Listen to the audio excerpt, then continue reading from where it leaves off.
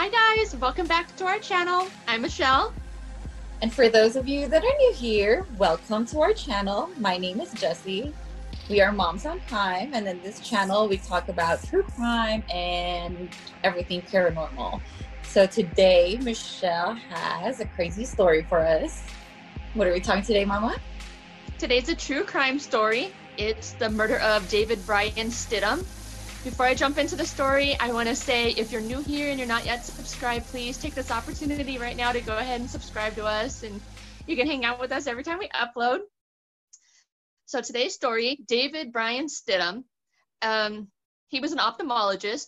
He was born in Longview, Texas, born and raised August 13th, 1967. He was said to be a really good kid, a good student. He worked really hard. He worked so hard that he actually made it into Harvard Medical School in 1990, and he graduated in 1993. From there, he moved to Dallas, Texas, and he entered a residency program at the University of Texas Southwestern Medical School. At first, he focused on internal medicine, but about a year in, he decided that he wanted to be an ophthalmologist, so he started going to school for that, focusing his career on becoming an ophthalmologist. While he was in Dallas, that's where he ended up meeting his wife, Daphne. They got married in 1997. And after a while, the couple moved to Indianapolis, and Dr. Stidham took a fellowship with a pediatric ophthalmologist there. And he specialized in, I can't say the word, so I'm not even going to try, but it's like a special disease of the eye, or a few, I guess. And so he wanted to be like an ophthalmologist and like an eye surgeon, but his specialty was pediatric. And they like everything I've read about him, it said that he just had like the best easygoing personality, and he was quick to make people feel at ease around him. And us being moms, you know, if your kid likes a doctor, that's a good sign. That's always like, that's a good thing. You're going to stick with them. So it said that everybody just liked him. He was just an easygoing guy and just easy to like.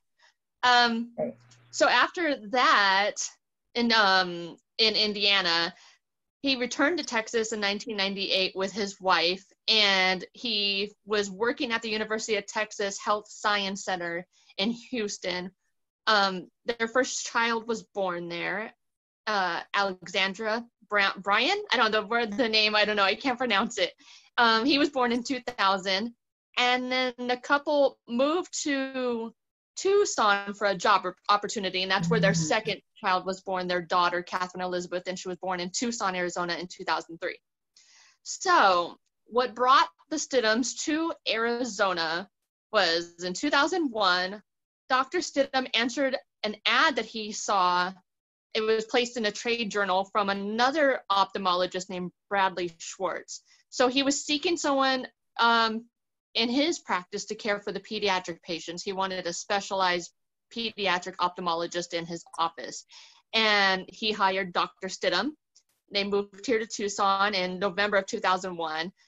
And things were okay at first, but quickly took a pretty bad turn. And it was unfortunate because all the patients that came to the office, they all loved Dr. Stidham.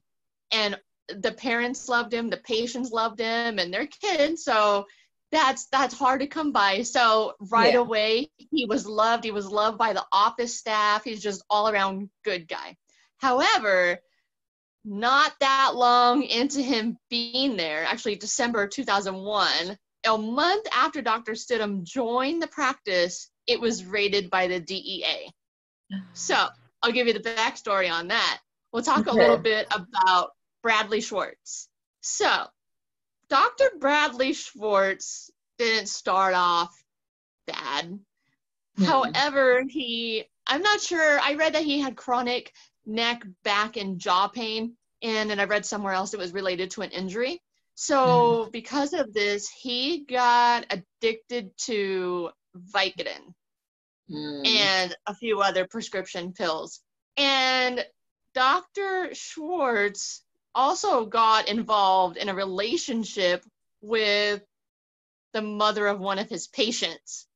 And she happened to be the Pima County deputy attorney. So she was like kind of, she held like a pretty important job in Tucson. Yeah. So he's like super messy, right? Like he's got a relationship going on with the foster mom of one of his patients, and he's just got like all of these girlfriends, right? Um, she allowed, so this girlfriend, of the mom of one of his patients, she allowed him to use her name to fraudulently write prescriptions. So he would write out these prescriptions to her for pain pills, but then she would fill it and turn around and give it to him. And then I guess he had like an office lady that worked for him that would do it for him too. And like he started to get like this little network of people that would help him out. He would write them prescriptions, they would fill them, and then they would give it to him because he had this addiction to pain pills. So that's why the DEA raided the office, because they did some investigating.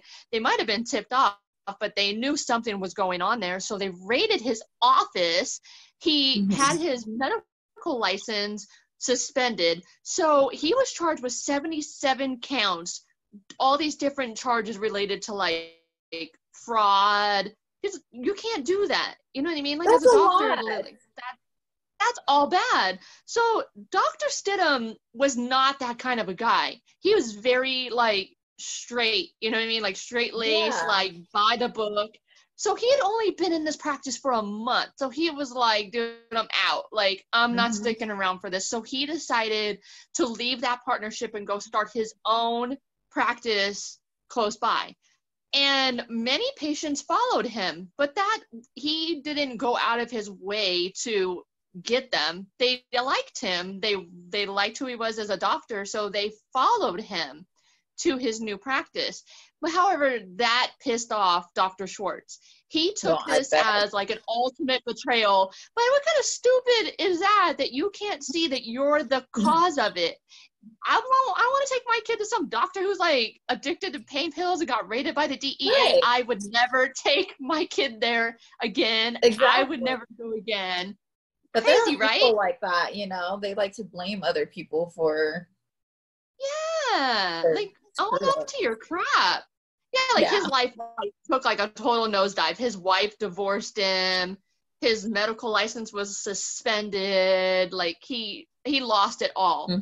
But he held on to this grudge against Dr. Stidham. He blamed Dr. Stidham for all of it, which is crazy because he had only been there a month. He didn't do anything. And by all accounts, he didn't steal the patients. The patients followed him because they liked him. So, 2003, Dr. Schwartz, he started to get his life like kind of back on track. Like things started to get a little bit better. In 2004, his life started to turn around. He was back practicing medicine. He was allowed back into that profession, and he was trying to get his own patients back or like rebuild it, So he even had to go to rehab. So the way back up into treating patients again was a very long road for him after all those, everything he had to do to, kind of wipe the slate clean. So we go to 2004. It's been 3 years, about 3 years since the office was raided and since these two doctors had a partnership together. On the evening of October 5th, 2004, the cleaning crew that showed up to clean a medical plaza pulled up to the parking lot around 10:30 at night, and they saw a man down on the ground. And paramedics were called, but it was too late. Dr. Stidham was found murdered in the parking lot of his practice. He had been stabbed multiple times. His car was gone, but he still had his wallet. So his phone and his car were gone. The wallet was still on him, so they were quick to identify who he was. Oh, at first they thought it was robbery, but his wallet was still on him. And the cell phone. Yeah, the cell phone was gone, but it turned up being in the car. So it was his 1992 Lexus that was missing, his cell phone. He was found to have been stabbed 15 times. So police can tell also by the way that somebody is murdered. It says a lot about the circumstances. So the fact that he was stabbed 15 times, they knew that this was a little more than a robbery. Because typically in a robbery, stab him a few times, get out. 15 times is like that's malicious. That's a lot of anger involved. There's rage in there. Police right away were trying to they wanted to find the car because they knew if they found the car that they could get a lot of evidence from it. So right away they did some investigating, and the news was of course on the it was on the news, you know, the whole story about the murder was on the news. Right away police started getting phone calls from people who saw it on the news saying, you need to look into Dr. Bradley Schwartz. That's the only person that guy had a problem with is him. And even Dr. Stidham's wife, when they told her that her husband had been murdered, she told them right away, you need to look at Dr. Bradley Schwartz. Right away. So, of course, police were. And just so happened the day after the murder, they got a phone call from a woman who had gone out on a date with Dr. Schwartz the night of the murder. And she said, hey, listen, like, I haven't known him very long, but when you talk to him, it's like almost all he talks about is his disdain for Dr. Stidham. He hates him. He blames him for everything. And she said some really weird stuff happened on our date. He kept getting phone calls. His phone was just blowing up, and he wasn't answering it. But he did answer it a couple times, and I heard a male's voice on the other end say, where's the money? And she said, you know, he was just being really weird. And then this guy that he knows showed up to eat dinner with us, and she knew the guy's name is Bruce. So she said Bruce showed up halfway through our date and like hung out with us, and she said Dr. Schwartz said something weird to him like halfway through the meal. She said, I didn't know Bruce to be in medicine, but he asked him, how did those scrubs work out for you? And he said, oh yeah, they worked out really good. But she said that Bruce just seemed kind of fidgety and kind of weird. And then when they left the restaurant, they stopped by an ATM. Dr. Schwartz pulled out money, and then they went to a hotel room where he got a room for Bruce, but only the two of them went in. She waited in the car. So the next morning, she stayed the night with him. She saw the story on the news, and she was like, oh my God, is that the guy you said used to be your partner? And he was like, yeah, whatever. Didn't seem shocked or anything about the story. So she called the police and was like, something is really weird. So police started investigating. They ended up finding Dr. Stidham's car like a few miles away, and there was blood on the inside. So they were able to tell that he was probably getting in his car when he was attacked, and he first was stabbed inside the vehicle and then pulled out. And his cell phone was in there. So they started to do some investigating around the crime scene, and there was a like convenience store across the street. And they kind of put two and two together, and they said, well, hey, let's go look into that convenience store across the street. Let's see if, you know, anybody matches this description, because police knew right away the Bruce that met them at dinner was Bruce Bigger. He was a convicted felon, but nothing like serious, no like aggravated crimes. He had never murdered anybody, just like small petty stuff. So they took his mugshot to the convenience store, and it just so happened the woman that was working the night before was there, and she identified him and said, yeah, that guy was in here, and he was being really weird and fidgety. He kept coming in the store and walking around, and he would be looking out the windows, and then he was going outside and just being really weird. And they said, like, what did he look like? What was he wearing? And she said he was wearing scrubs. He had scrubs on. So she said, yeah, he kept using the payphone outside, and then he used our phone in here. So police were able to get the phone records for the payphone and for the convenience store, and the calls that he made matched up with the same times he was calling Dr. Schwartz while he was at dinner with that woman. So that guy, Dr. Schwartz, took her to dinner for an alibi. Yes. Yeah. So she's like, no, it couldn't be me because I have this girl with me. Yeah. Yeah, I was at dinner. I was nowhere near there. Stupid. Like, they were so stupid. And someone. Yeah. And then he's calling you, blowing his phone up before he murders him. And like after he murders him, he's like calling you. Stupid. I think maybe he was probably calling him before he murdered him, and then he took off in the car and like hid it somewhere. So police found Dr. Stidham's blood inside the car along with some unknown DNA on the volume control for the radio. And they already had Bigger's DNA. So they ran a quick test and it matched. So they were able to arrest Ronald Bruce Bigger and Dr. Bradley Schwartz in connection to this murder.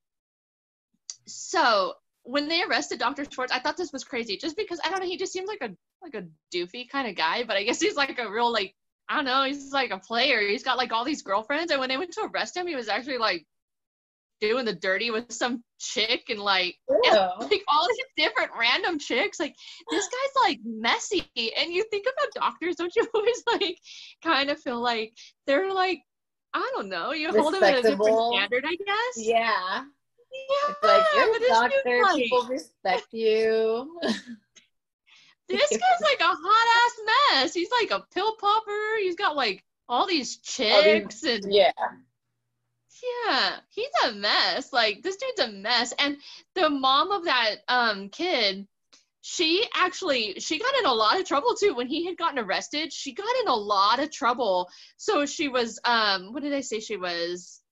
Oh, deputy county attorney in Tucson. She got disbarred. She ended up having to work as like a paralegal. This fool called her from police headquarters and was trying to get her to represent him. But she had already talked to the cops and she already told them, like, yeah, I'm sure he did it because he hates Dr. Stidham. I'm sure he did it. Like, everybody turned on him. Yeah. Nobody was on this guy's side. So, Dr. Schwartz, he ended up going on trial. He never took the stand in his own defense, but he was eventually convicted and sentenced to 25 years to life for a conspiracy to murder. The jury came back hung on the first-degree murder charge, which sucks. But because in Arizona, I don't know. And that, like, I guess I was watching a show about it, and they were saying, like, I guess juries get kind of confused in Arizona about that because there's this law in Arizona that if you get arrested, like say you hire somebody to kill somebody or like drunk driving, not drunk driving, I think that's a different charge, but if you help facilitate the murder or if you know that a murder occurred, like you're with somebody and they killed somebody and you don't say something, you can get charged with first degree murder. But I guess oftentimes juries have a hard time convicting people of that if because the knife wasn't actually in his hand. So they said they felt like weird about convicting him on that. But I would have done it in a heartbeat. I would have voted for first degree murder. Bruce wouldn't kill the doctor if nobody hired him or nobody told him to. Yeah, so, you did it. Your actions directly led to his murder, so I feel like he should have been found guilty on that. Yeah, he wasn't at all. So he got the other charge and he sentenced to 25 years of life, and he has to specifically serve 25 years before he's eligible for parole, and that will be in 2029.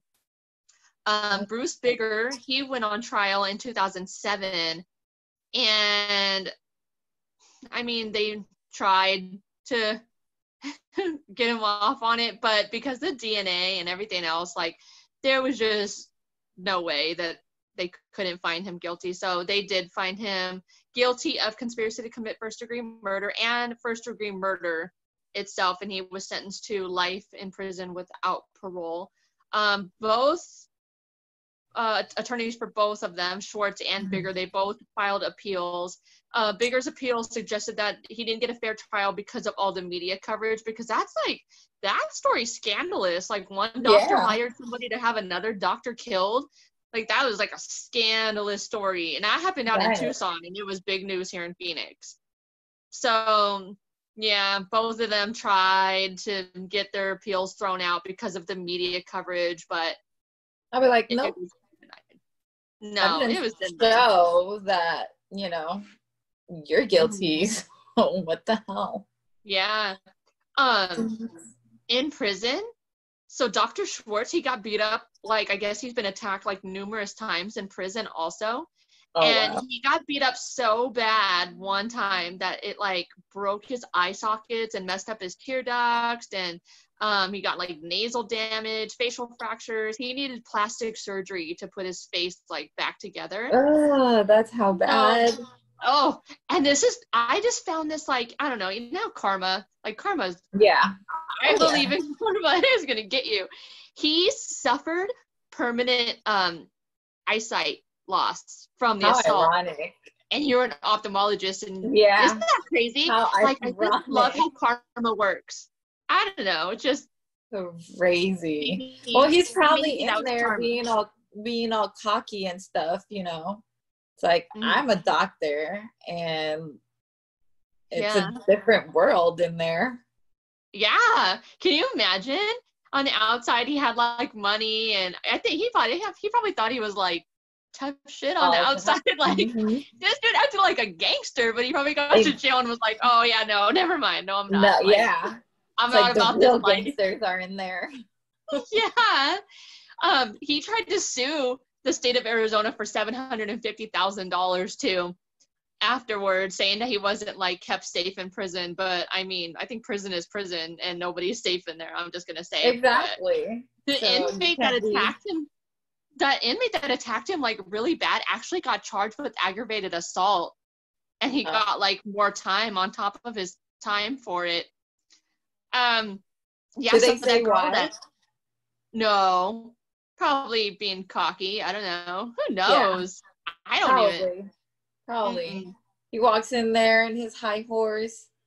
Yeah. Hey, I'm a doctor. I got money. But Mm-hmm. people in jail are like, nope. Nope. Who cared? They don't care in there. Your money's no good in there. Mm. Nope. Dr. Stidham's widow, Daphne, she ended up filing a wrongful death suit in 2005 against the medical complex where her husband was murdered, saying the conditions of the complex helped aid the killer. I guess the parking lot was really dark and stuff, and Mm-hmm.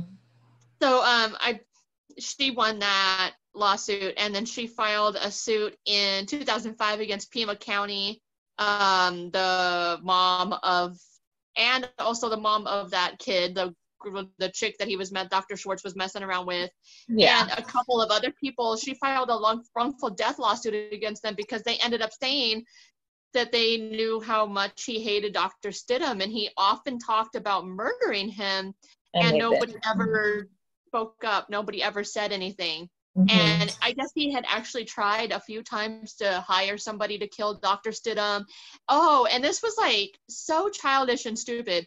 I saw on a show I was watching that once Dr. Stidham had left and had his own practice, Dr. Schwartz was trying to hire people to go to Dr. Stidham's practice and act like a patient and then say that he had touched them inappropriately. He was trying to hire people to plant like child pornography in his office and stuff. Like, What this the hell? something was real messed up with him where he blamed all of his misfortune on Dr. Stidham, who had only been working for him for a month. Like, you're a Right. hot ass mess. I got no loyalty to you after a month. And like, you're a doctor. Like, conduct yourself in a better way. If I was Dr. Stidham, Yeah. I would have done the same thing. I would have left and started my own practice too. I wouldn't want to be Mhm. associated with that. And you lost patients because you're a hot ass mess, and nobody's gonna want to go see you. Nobody's gonna want to take your kids to your office if you're like a drug addict. And like, Exactly. you imagine if your pediatrician's office was raided by the DEA, would you go back? Oh, hell no. Oh, yeah. So this guy, like, I I guess would that take whole my kid. time between the end of 2001 to October 2004, when he had Dr. Stidham murdered, he talked about it incessantly, all the time, to people, Oh and my. said how much he hated him. He wanted him to die. Hey, if you know somebody that'll kill him, let me know. Like, it was all the time. So his wife filed that wrongful death lawsuit and said, had any of you spoken up about the things Mhm. that he was saying about my husband, this would have never happened. He never would have been in Exactly. a position to murder my husband or have my husband murdered. So she, I guess part of the suit or some of it was thrown out, but I believe she did end up winning Yeah. majority of the suit, and majority of the charges that she put forth on them, she did, and I'm glad because she's a widow and she had 2 young children. And I know. I mean, crazy. that's good that she won, but still, you know, it's like it's still sad, and it doesn't bring her husband back. Oh my No, and their God. son, their daughter, she was so young too when it happened. She was only born, what did I say, 2000? She was born in 2000. So she was 4 years old. Oh, Like, that's oh my really gosh. sad. That's Jet's age. Yeah. For babies. So that's my story for today, Mama. Oh wow, that's crazy. And he's still in jail? What's his name? Dr. Schwartz? Yeah.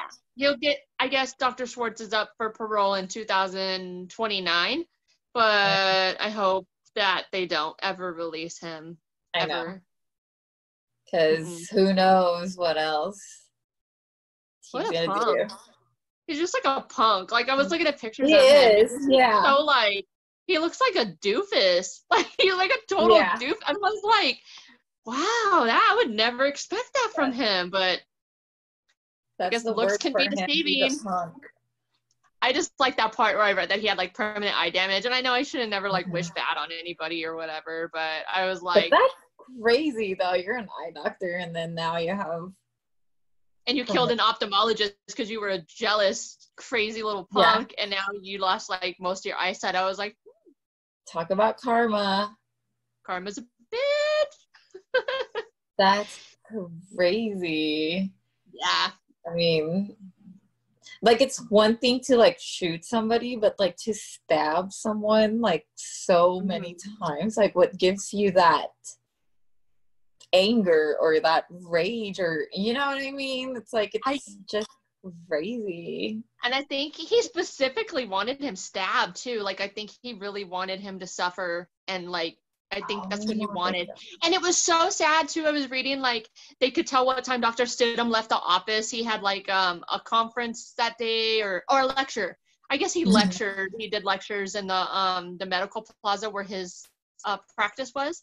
So he had done like a lecture or something that day, and he had set the alarm to his office at like around 7:30, and the cleaning crew didn't find him until after 10 o'clock.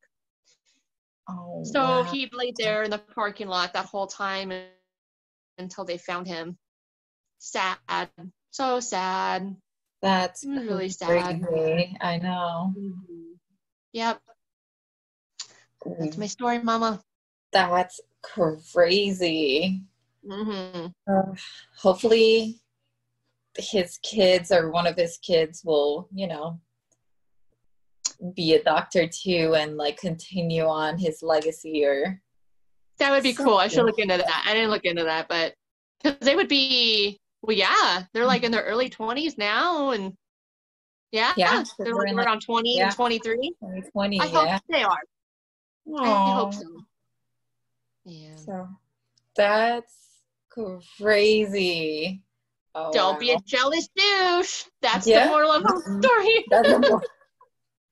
Yes, and if you hear somebody rambling about someone that they hate, geez, say something. Don't just be like, it's just crazy.